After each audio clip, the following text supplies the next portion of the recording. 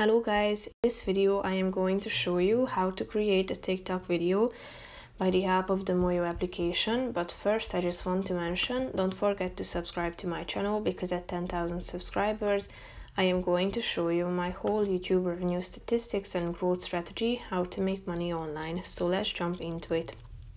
First of all, open the application on your phone, tap on the templates button down below, which is the first option, and after that you should click on the or go to the choose a design section and click on the TikTok button. Here you can choose from a bunch of categories that you can choose from. You can also start from the scratch.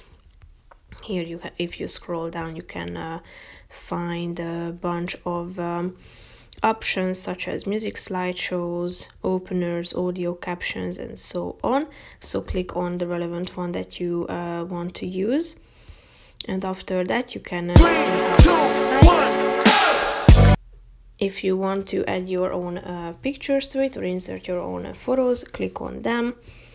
They are being inserted, as you can see. So feel free to change the title itself by clicking on it. You can change its position within the screen. You can edit the color of it, the font size, style, timing, alignment, character spacing, and other formatting information.